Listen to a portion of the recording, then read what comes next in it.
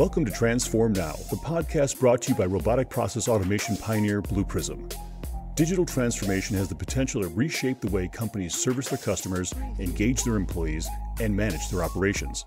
Whether you're looking to develop strategies, tactics, and best practices to positively impact the future of work, or you're curious to learn how other companies have successfully navigated their digital transformation programs, then this podcast is for you. We're here to help you transform now. Hello, everyone. I'm Brad Hairston with Blue Prism. Welcome to the Transform Now podcast.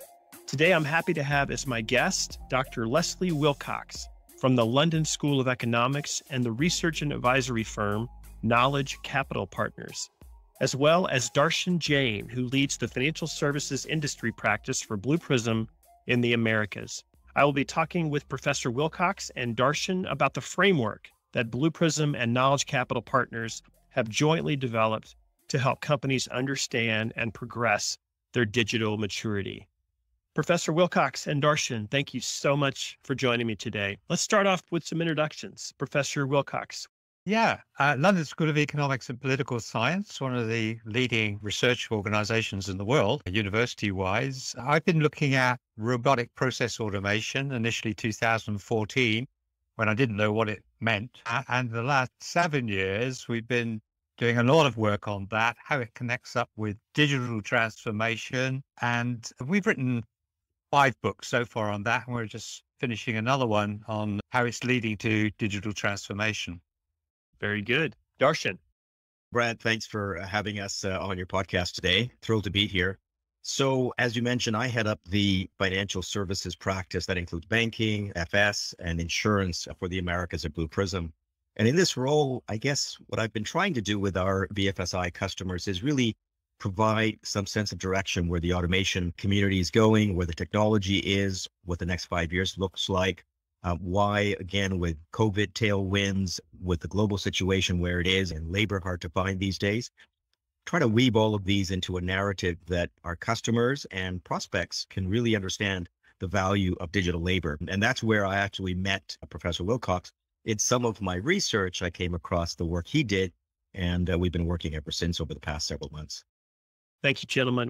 Well, as robotic process automation has evolved over the past 2 decades, many companies, as we know, who have invested heavily in this space are facing common challenges as they grow their automation footprint. These organizations are really eager to know how and where they can take their program to the next level, which has brought us to this whole idea of digital maturity.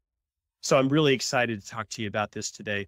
Let me start here. Can you both weigh in on what are some of the big questions we're hearing from the automation-focused senior executives these days? Let me start. And I know, Professor Willcocks, you've got lots in your research to talk about, but I'll give the perspective, Brad, of, again, the BFSI customer. So when I talk to SVPs, EVPs, CIOs in some of our customer base, I guess I'll segment them, Brad, into sort of 3 buckets of customers. One, mature customers, people who started the journey 5 to 8 years ago when sort of RPA made a big mainstream splash. The second bucket of customers is folks that are early in their journey, 1 or 2 years, still testing the waters, excited about what's to come. And then the third is folks who have yet to start the journey at all. And they're kind of saying, I think we should do something in this space. But really across the board, especially from our mature customers, what I'm hearing is, tell us, are we at the point in the journey where we should be? Darshan, tell us, what does good look like? We've been 4 years, 5 years, 6 years. We think we've accomplished a lot, but we don't know. You folks at Blue Prism, you have 2,000 customers, a lot in the BFSI space. Is what we're doing, is this good? We think it is, but we'd love to have some external validation. And so from that perspective, they're asking, again, I would say, about some empirical data. Sometimes traditionally it's called benchmarking, down to some tactical questions. Well, we have 400 automations or robots that we've developed, but I have 8 people now managing this robot fleet. Is 8 the right number? Should I have more? Should I have less?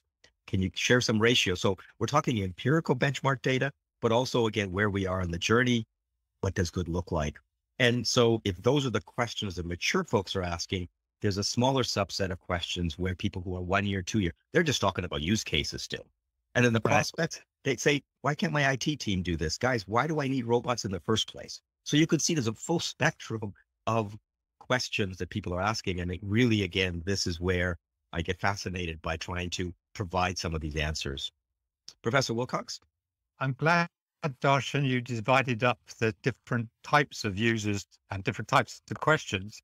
I just add that we focused on the mature users a lot, and we would divide them into two types. One is the leaders one, and the other one is mature, but, getting there, but not there at all yet, really, in their own minds.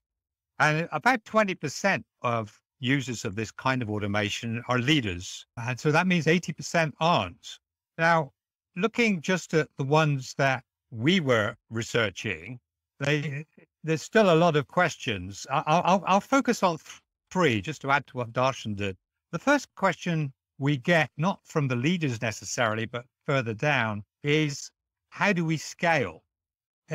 And we think surely you know how to do that. You've been doing it long enough. And there's even mature users sometimes come to a point where they say, we can't go on with this. And when you go into them, they say they've got enterprise automation, and they actually have silos of automation around the enterprise. And that's what they call enterprise automation. It's not joined up enterprise in any way. So a lot of them, they scale to a certain point and then they hit a bump and they say, going on is going to cost us an awful lot. We've got nice gains. Let's keep them. Let's get some more of those efficiency gains. But we're not going to make this investment because we don't know the value of making these further investments. And by the way, we kept getting told this is a tactical technology, which we don't think at all is the case, as we'll reveal later on. But what they're hitting really, essentially, the ones who are running into difficulties is what I call silos, organizational silos. And those come in 7 forms, really. There are process silos, structure silos, technology silos, data silos, skills silos, culture silos, and managerial mindset silos. So that's one question that we get. Another one is, how does automation link with our digital transformation efforts? And what we're finding there is that apart from the real leaders, most organizations are making two separate efforts. One is called automation, which escalates into having a center of excellence.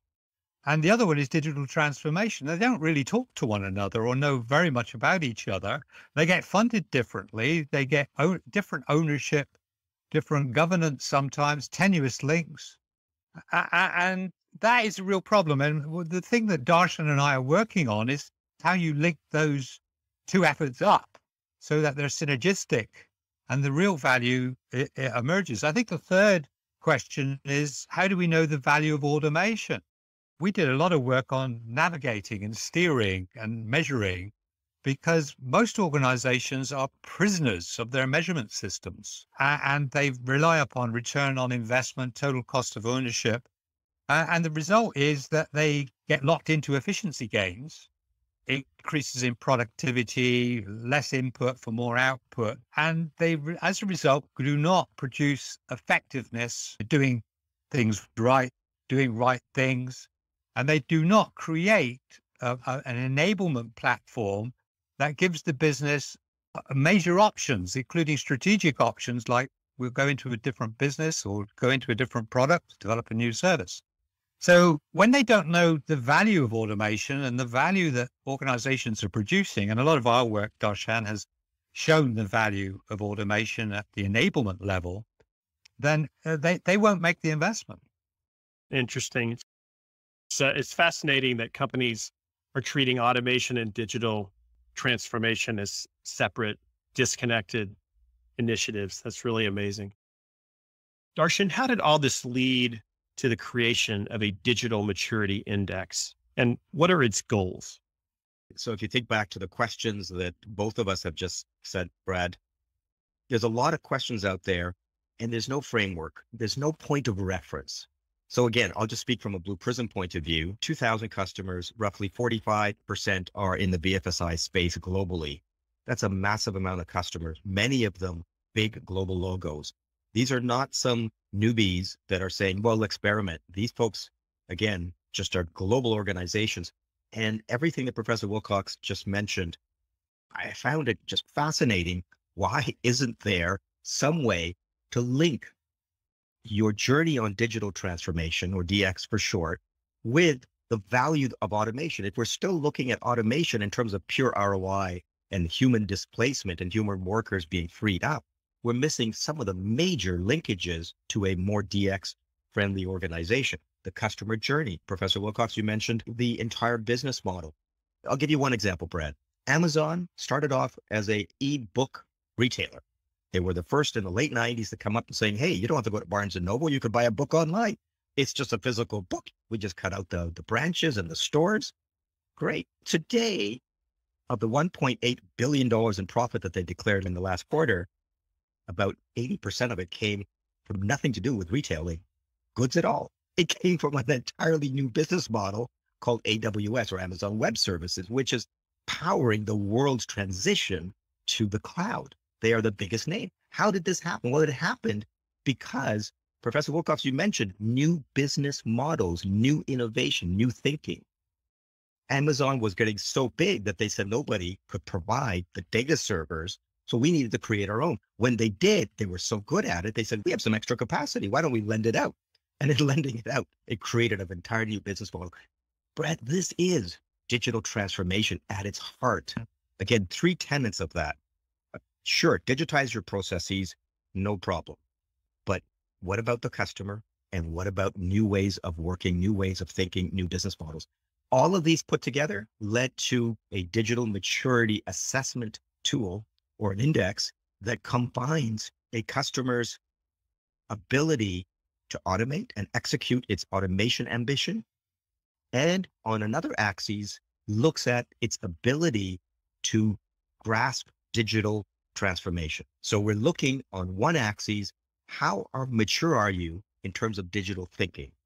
But on another axis, how able are you to actually simply grab hold of automation and make it happen? So the ability to strategize digitally and execute automationally, I just invented that, is the cross-section of what our digital maturity is all about. And it's been fascinating what the results so far have been. The assessment has 2 major parts, one focused on strategy, the other on execution. Let's dive deep on each of those if we could. And Professor Willcocks, let you start and talk about the digital strategy maturity assessment. Yeah. And by the way, I think Darshan has indicated the high profile, successful example of a digital platform, an enablement platform, which is Amazon. But there are many other organizations. I mean, they're fascinating because their digital transformation has been continuous over 20 years. And when people say we're done with digital transformation, they don't understand what they're talking about, because it's a continuous evolution, because you're trying to converge digital technologies, and it's the convergence that produces the power. And Amazon is just a prime example of merging both business know-how and customer focus with digital technologies. And it's a fabulous example, but there are lots of others that we banged into. So we've been looking at this. We have 860 cases and growing every week of successful RPA, intelligent automation, digital transformation. We decided that where it was moving towards was this convergence and the digital transformation thing. You've got to remember, digital transformation is got a high fail rate. Projects abandoned, not continued with, not delivered the goods, partially done. It's going down. Good news, it's gone down about 10%. The fail rate is now about 65%, not 75%. But we're getting better at it. But what we're trying to do here is we've looked at all the cases, and we now know why organizations succeed. We're not saying it's easy, by the way. And when I just tell you what you have to do, you'll be clear that it's very hard work indeed. But as long as you're doing the right things and building the right core capabilities, then you're going to get there. That's the point. And as long as you have the business nous as well to point it in the right direction, this wonderful technology that you're creating, then you're going to be very good. And if you're not very good, you're going to fall behind irreversibly. That's one of the great findings from our research and several other people's, actually. So this is not something that they should not be doing. They should really be entering this full-heartedly in 2022. So anyway, we managed to tease out, really, after a lot of painstaking work, 7 core capabilities for delivering digital transformation. And I'll briefly highlight what they are. One is digital strategy. Another one is integrated planning. Another one, which is massively overlooked, is embedded culture. You really have to change the culture of an organization to be much more digital. Governance is another one. We find that there's never enough centralized, coordinated governance. Another one is the digital platform itself. But you've got to remember, I hope this is getting home, that we find time and again that technology is only 25% of the challenge. 75% is organizational and managerial. And you can read this into the 7 core capabilities, because the other 2 are change management, which is a massive effort. You should be spending much more on that, actually, than on the technology. And the final one, the missing piece that most people do not get, is navigation. We now recognize that it's a core capability, and you cripple yourself if you don't do good navigation in real time.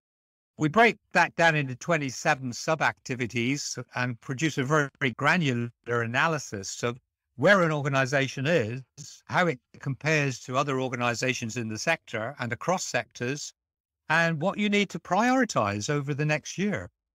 I've been amazed at how we could do this so quickly, Darshan, in 4 months. And the reason was we were ready for it. Excellent. Darshan, why don't you take us into the other side, which is around automation execution capability. Talk about that piece of the assessment. Sure, Brad. So again, as Professor Willcocks just said, that in his research, the way he was able to quickly say, okay, Darshan, there are 7 core capabilities. If a company is going to be mature digitally, where do they stand on these 7 core capabilities? For us at Blue Prism, the same question is around automation. And so the ability to execute on automation really depends at the core of it on our robotic operating model, as that we are absolutely the pioneers in a robotic operating model, which we created a decade ago. It is the absolute map, if you will, of how a company needs to set up its infrastructure, set up its thinking to be successful in an automation future. And so we drew upon the resources within the robotic operating model, also known as the ROM, and we pulled from there 5 core capabilities. And these are the pipeline of opportunities, of ideas, the delivery of actual automations or robots, the service model. How are you going to now manage this robotic delivery of this robotic army? The technology itself, how are you managing the underlying infrastructure? And of course, the 5th one is people. How are you keeping them abreast? How are you continuing to invest in them, and so on? So these 5 core capabilities break then down into 22 leading indicators in terms of looking at each one. Some have only 2 or 3 in these categories. Some have 5 or 6. And so if you look at this, really what the assessment does is it looks at Professor Willcocks's framework of the 7. We break that into 27 leading indicators. And then on the automation side, we take the 5 and we break them into 22. So roughly we have 50 leading indicators that we ask a company to participate in. Going back to the idea of the silos, we'll look at these roughly 50 indicators on a scale for every company, and no company is going to be similar to another. We'll then graph them into a classic 2x2 scatter plot to say, which quadrant do you follow? Darshan, is the assessment only focused on current state? That's a great question, Brad. So when we were designing this, and again, relying on some of the work that Professor Willcocks and KCP folks have done, but also, our own thinking, we thought it was short-sighted to simply say, suppose, Brad, you were an EVP, maybe a chief digital officer, one of our core audiences, and we would say, so tell us, Brad, where your organization is. We thought that since we're having a few minutes of your time, and as you go through this assessment, why not also ask, where would you like to be, Brad, a year from now? Because we have your attention. And when we sort of test marketed this idea with a few beta customers, they said, of course. And what we found is that almost always, like 95% of the time, people would like to be better than where they are today. Folks are being quite transparent and honest where they are in the journey as they go through the assessment. And then they actually say, but in 12 months time, which is not a future that no one can understand. It's just 12 months from now. Where would you like to be? And people are saying, I'd like to be better by whatever degree of improvement. And so, no, we have both current state and what I call a desired state 12 months hence. Darshan, where can companies get access to the assessment, and how long does it take to complete? Right now in our beta phase, we're still just ramping up. What we've done is we said, if anybody's interested in having their accounts participate in this, just reach out to me. And what we'll do is we'll set up a 30-minute walkthrough of an introduction to Spectrum. What's the problem it's trying to solve? Many of the things, Brad, you're asking exactly about. And we then walk them through the structure of it. And we talk to them about, this is what the report you're going to get. And here's some of the insights. So some sample insights. If at the end of that brief intro in 30 minutes or less, they're saying, hey, Darshan and Co., I'd like to participate. Then what we'll do is we'll simply send them a brochure. It's a 10-page PDF. Embedded in that PDF are links to an online platform. And there are two assessments. Remember, Professor Willcocks has helped us build the digital maturity side. And then there's also a separate assessment for what we call the automation execution capability. So we ask customers who would like to participate to complete this online. So let's talk about the roles in the company that you're targeting to complete each part of the assessment. Professor Willcocks, perhaps you could start and talk about the digital strategy maturity component. Who are you targeting? Yeah, these are senior executives, might even be board level, but people who essentially you want informants who are knowledgeable of particular issue. I've often said, I'd rather interview the one person who knows everything about the organization than 200 people who know very little. I've done this time and again, by the way. I've gone into organizations and said, look, who knows everything? Sometimes it was the desk assistant who'd been there for 30 years and knows everything. It's not necessarily the senior guy or girl. But in this case, it usually is. It's the CIO and all those other names that flow out from the CIO, like Chief Digital Officer, Chief Innovation Officer, Chief Knowledge Officer. I think there are so many acronyms these days, I've lost count. But essentially, it's going to be people who own digital transformation, who are responsible for delivering this in some way or other. It might be the sponsor. It might even be the chief executive. It might be the project champion, the senior exec who has credibility to get things done, who can put the vision forward and keeps checking up. Or it might even be the project manager, a lower level but detailed person who's getting the thing done. So all these are feasible roles. It might even be the head of the Automation Center of Excellence, has already tapped into digital transformation and knows what the link should be. Darshan, on the automation execution side, what does that look like? So similar to what Professor Willcocks just mentioned, we definitely want to ask people who are in the know. And so if on the strategy side, it is the chief innovation, chief digital officer, those folks that have that broad understanding of their digital strategy. When we're looking at automation, we're looking very tactically. Do you understand the platform?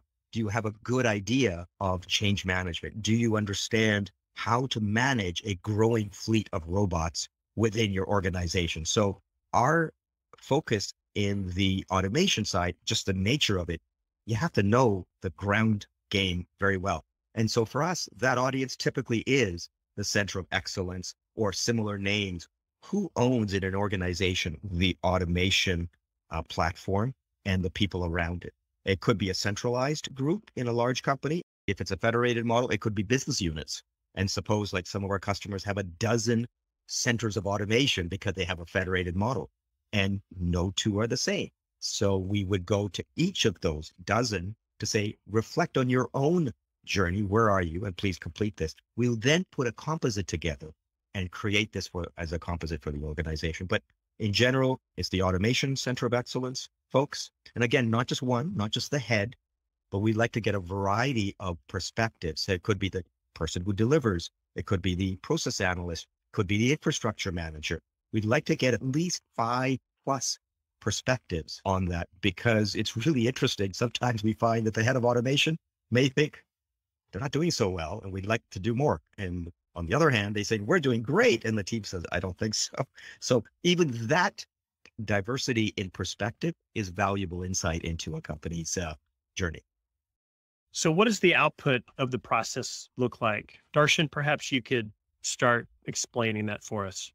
We have about 4 major categories of output, Brad, and these apply equally to both sides. We'll drill into both the automation axes as well as the digital strategy axes. But in general, these 4 buckets are, number 1, where are you from a 2x2 scatter plot? So think of Gartner's famous magic quadrant, and most of the analyst teams use some form of a 2x2 plot. It's a very straightforward analysis, and you want to be typically in the upper right quadrant, which we call the leaders. And so simply where are you in that quadrant is our first output, which looks at digital maturity matched against automation execution capability. And the higher you are on the x-axis, the higher you are on the y-axis, gets you to that upper right. So that's our first output. We then drill down into that on both of the axes by looking at, okay, so in the 7 capabilities for digital maturity or the 5 on the automation side, where are you in current state? Where would you like to be in a desired state? And by the way, how do you compare against similar folks in your industry? And so these 3 data points are given for each of these. That's the second category. The third one is we drill further into those, Brad, by going down to the leading indicator level and to say, again, where are the biggest gaps? So the final one, the 4th piece is focused advice. And we'll pick maybe 4 or 5 key areas that an organization clearly is lacking in, and we'll give them some advice into that based on a lot of the research that Professor Willcocks has done and a lot that we know at Blue Prism from our robotic operating model and the experience we've had. So those are the 4 areas that we provide output in. Brad, Darshan, I'll add to that on focused advice, if I may, because I worked in management consultancy for about 10 years. And the 2 hard lessons I learned was that management consultants assume 2 things. One is that there is such a thing as best practice. And the second thing is that organizations can execute best practice. And this benchmark diagnostic is designed with not those assumptions in mind, but completely different ones. So first of all, we find out where they are. We then assume that it's totally unrealistic to expect an organization to become a best practice organization within 2 years. They're not going to. That's the best practice fallacy. So we don't recommend best practice to them. We know what it is. What we do is we say, here you are. These are your weaknesses. These are your strengths. Where do you want to prioritize in the coming year? And have you got the resources and ability to actually deliver that in the next year? And by the way, if you want to, we'll come back and measure you next year, and then we can evolve forward. So our analysis provides very focused advice. It's highly customized to the context, the capabilities, but also the incapabilities of the organization. Let me ask you both, why is digital maturity so important to measure? Brad, the reason digital maturity is so important is that people have been adopting technology for technology's sake without understanding how it fits into the bigger picture. So if I go back to the 3 tenets of digital transformation, it is about what does your customer want from you? And more, we are a digitally enabled consumer marketplace and even a B2B marketplace. We want a frictionless environment and a frictionless interaction. If I can do it on my mobile phone, please don't make me have to call you. So the entire customer experience, a digital, seamless, frictionless, is one key tenet. Another one, of course, is just the more loops you have that involve humans in your processes, the more you're going to get stuck, whether it's a COVID pandemic, whether it's shortage of labor, whether it's a lack of talent and skills. If we can remove that and find great things for humans to do, let the robots do the mundane, the stuff. The third thing, as we talked about in the Amazon example, is companies that don't reinvent themselves, don't find adjacent markets, new markets, completely new business models, they will go away. Do I have to say BlackBerry 5 times? We have to innovate. So going back to those 3 tenets, again, that's why digital maturity is so important, providing this framework for companies to say, this is where you are, this is where the destination is. Again, making an assumption that you want to get to the destination, which is some form of success being digitally transformed. And then, as Professor Willcocks said, whether it's a 2-year journey, a 5-year journey, heck, a 10-year journey, please, whatever your speed, be on this journey. And our job is to help guide you. And so that's why we think having some sense of framework is so important. Professor Willcocks, I'm sure you have much more to add. Well, I think measurement's got a bad name because people are measuring what people aren't interested in. Organizations are really not interested in measuring the past. And that's what most measurement systems do. What they're interested in is, where are we? Where the hell are we? And where are we going? And if you don't know that, you have a real problem. I'm part of what was a maritime empire. And before the British Empire, there was the Spanish Empire. And you will know as North Americans that Columbus found himself in the middle of the Atlantic Ocean at some stage. And he could move north to south because they understood latitude. They had no idea about longitude. And it was only in the 1720s onwards when John Harrison in the Britain, he spent 20 years designing reliable clocks, 5 clocks in 20 years. They were hugely expensive, but they helped you to find out where you were going west and east. Well, we know that Columbus got it a bit wrong, but this is the problem. If you're not actually got latitude and longitude, you don't know where you are, and you don't know where you're going, and you don't know how far it is. And it sounds ludicrously simple, but in those days, in the 1750s, why globalization took off was because they had sextants, almanacs, and chronometers. And then they gradually improved that and made them industrialized and cheap and reliable. And you will find that from that date, globalization really does progress. And it was about navigation. My case rests, really. Digital transformation is the same thing. Darshan, you mentioned that Blue Prism customer response to the assessment has been very positive thus far. Can you perhaps share an example or two of a Blue Prism customer that has taken it and how it benefited them? So I'll give you an example of a very large asset management firm, a global logo, if you will. And they've been a customer of Blue Prisms for a few years now, and good progress, pretty happy. But when I posed this, exactly what Professor Willcocks and I have been mentioning to you, they said, yeah, we'd be very curious. So they participated, and we did a live briefing in about 30 minutes and shared the results with them. And their remarks were very insightful, Brad. So their head of automation and his boss, the head of transformation, and then their teams that had participated were all there. And he said, Darshan, last year we spent $10 million on all of this stuff, whether it's platform or it's people. We made investments because we knew it was the right thing. But frankly, we were going on hope and prayer that this is the right investment to make. Your assessment really validates that we're on that right journey, because it turned out that while they had major gaps, they were already, in some cases, on their way.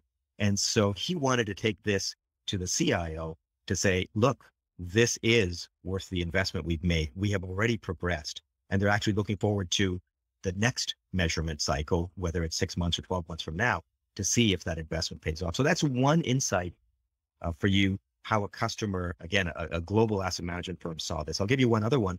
A large life insurance company, one of the oldest brands in North America, they've had significant changeover in their automation team, and a new SVP was appointed, and I got to know her very recently.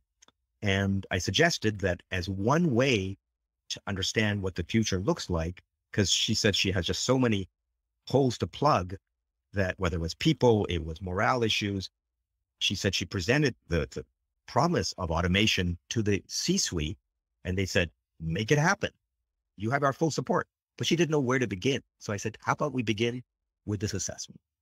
Give us a chance to tell you where you are and where you want to be. And she said, that sounds like a plan. And they did. When you walk into a shopping mall, the X that says you are here in the shopping mall and you want to get to Nordstrom, here's the path. They have this map now, and they're actually going to start executing against this. Again, where there's gaps, where they're already excelling, where to focus their efforts. So here's two examples for you how immediately, just in a short time frame, two large logos of ours have really embraced the concept of digital maturity. Excellent. Those are great examples. Thank you for sharing those.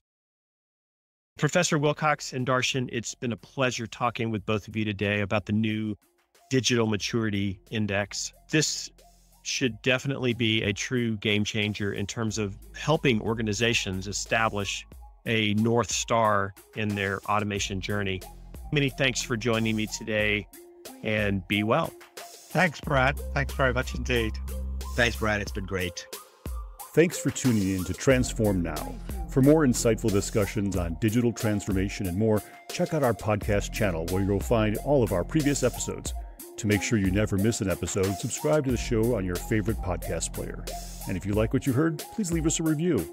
For more information about digital transformation and the future of work, check out blueprism.com to learn how Blue Prism's digital workforce is enabling enterprise transformation now.